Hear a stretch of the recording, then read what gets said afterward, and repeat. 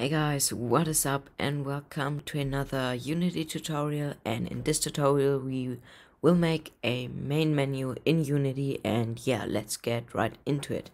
So the first thing that you of course want to do is make a new scene. Don't forget to save before you do this. Here you click new scene, and yeah. Then what you want to do is we can just go to 2D mode. And you want to make a new canvas, so right click UI canvas and you can double click on it to focus. And the first thing that we want to do is here in the canvas scaler, do scale with screen size, and we can just use 1600 by 900.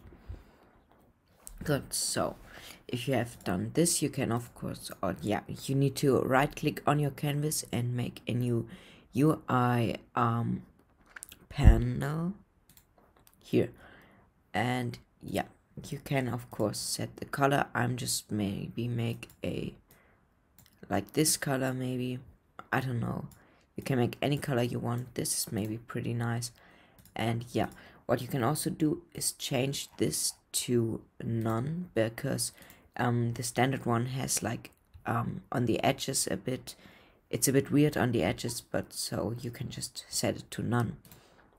So the next thing that we want to do is also right click here and make a new UI text, and here we go. So you of course want to maybe rescale it a bit, so we can just set maybe 300 by 50, and you want to click on this and on this here. Then you can bump up the font size a bit. Yeah, this should be good. Maybe a bit bigger. We can even make it a bit bigger here. Maybe like this, and we just call it maybe play. You can of course call it start, new game, continue, what you want. I'm just gonna call it play, and we can even make it a bit bigger here. And for the font, you can use whatever you want. Maybe I'm just gonna use this one here. Looks pretty good, I think. And yeah, here you can actually choose your color. And the next thing that we want to do is add a shadow. So just search for a shadow, and this looks pretty nice. So now what we want to do is add another component, which will be a button here, this button here. And yeah, then we want to of course rename this. Let's just name it play. No, not play text, just play. And yeah, then of course we can drag it maybe up here. Good. So then what you can simply do is duplicate this, drag it somewhere around here. This maybe will be options, and of course here you also need to rename this to options. Good. And then we want to duplicate this, so I think Control D to duplicate, and here yeah, this looks good, and we just name it quit. So this looks pretty nice. Of course you can always change it a bit, and also you can use other background images or something. So yeah, you can simply use whatever you want. Of course we also need to call this quit. Good. So the first button that we are actually going to do is the options, because it's the easiest one. And under our canvas we'll actually create a empty object, and we'll call this main menu. And everything we have here, so our 3 buttons, we'll just drag into the main menu here. So if we disable it, our buttons are all disabled. And we make another empty object, which we'll call options menu. And what you can also do is hold Alt and click this one so it matches the canvas size. So yeah, under the options menu we can just disable this one here. We make a new text. What you can also do is actually make a button. It's because the button already has the button component here, so you don't need to add it anymore. And I think we're just gonna make it to none because it looks pretty clean. And we also can make it a bit bigger. Good. And we can actually place it on the bottom here, and if you do click on this, then you have your text here, and we just call it back. And now we can of course set the font size up a little bit and maybe make another font here which looks so pretty cool. What we will now do is this is of course then your options menu. Maybe I'm gonna make a tutorial on a options menu later, but you can just search options menu on YouTube and you'll find hundreds of videos for that. So yeah, what we want to do is now under this back button we make a on-click event, and we will drag in our options menu, and here we will select game object and then set active bool, and this is good. So you can either have a check mark or none. We want none, and then we make another one, and this time we will reference the main menu. Then we go game object, and this time we want to click on it so that it gets active. Activated. So now we can just disable this one and re-enable the main menu, and on the options button we will create two new events. In one we will reference the main menu, and we go game object, set active bool, no, and on the other one the options menu, and we will set that to active. So now if we test this right now, we should be able to see here when we click on the options menu, here this all is gone, the main menu, and the options menu shows up, and we click on back and it's here back in. So that's great, we already have the options menu set up. Now we only need the quit and the play button. So for the quit and the play button we'll actually make a script. So here right click and create a new C# script, and we'll call this main menu. Good. So double click on it and it should open your software. Maybe it's for me it's Visual Studio, and yeah, of course Visual Studio always takes a bit to open and should be there.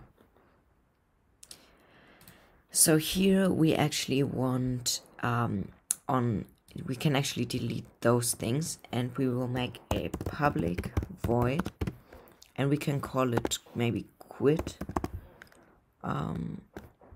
or quit button. Let's just call it quick button.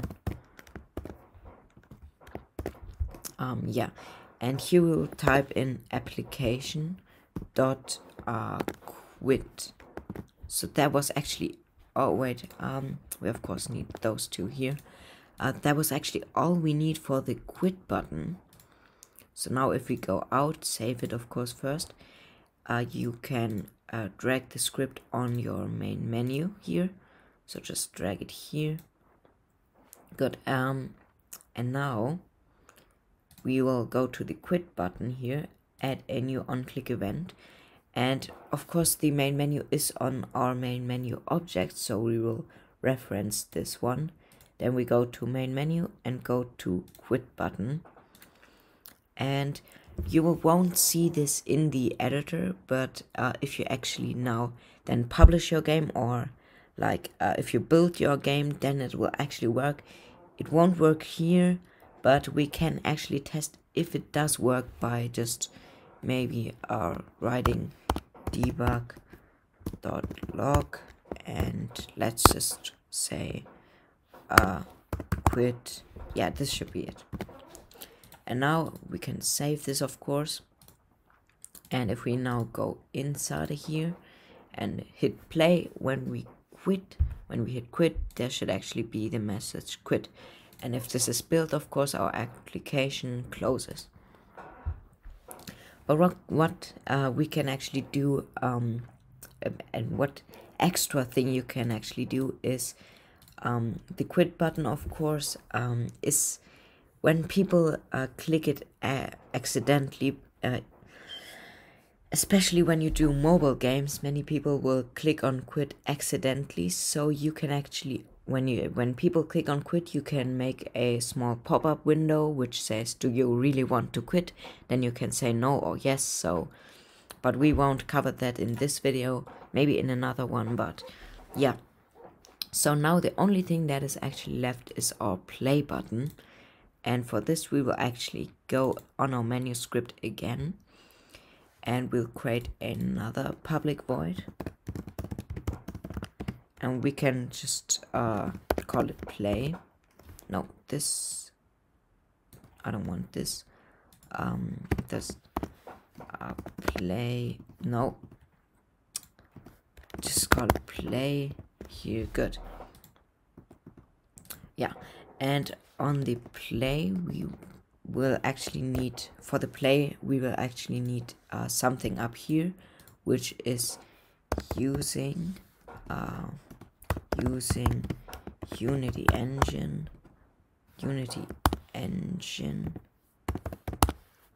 dot, I think, scene management, yeah, right here. And now there are many methods on what you can do, but we'll first write scene manager dot load scene. And here you'll actually, in this thing, you can actually put the name of your scene that you want to load. So we have to see what scene it is, we actually go to scenes, and for me here it's sample scene. But one thing you need to do first is you go into your build settings, and inside of here you want to add this scene. And what you also want to do is here click on File, Save, and save your current main menu scene as maybe the main menu. So here you can save it, and now it should be inside of the assets, and you can just drag it into your scenes folder. Good, and we get to the build settings again, and here you also want to add the main menu. Maybe here as the scene 0. Main menu should be your first scene. If you have like an intro scene or something, then of course not. But for me it's just the first scene here. So the other one is called sample scene by default. And we can just rename this real quick. And let's just name it to scene 1. Good, so now it's renamed to scene 1. Let's just save this real quick and save the project. And now you want to go back to your script here. And what you want to do is is just type in scene 1 here.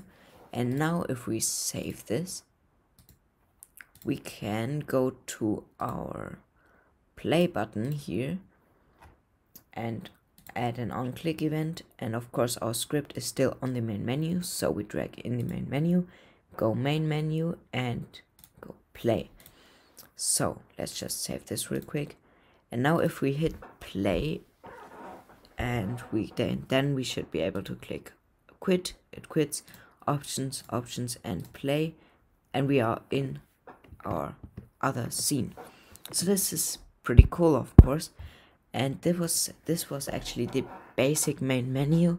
Of course you can always expand on it, make it a bit more interesting, add more buttons, maybe credits button, maybe, I don't know, you can of course expand on it. And yeah, but this was actually it for the simple scene. I maybe expand on the main menu in another video. So yeah, definitely subscribe to my channel if you want to see that video too, and if you enjoyed the video you can also of course like, and I'll see you in the next tutorial.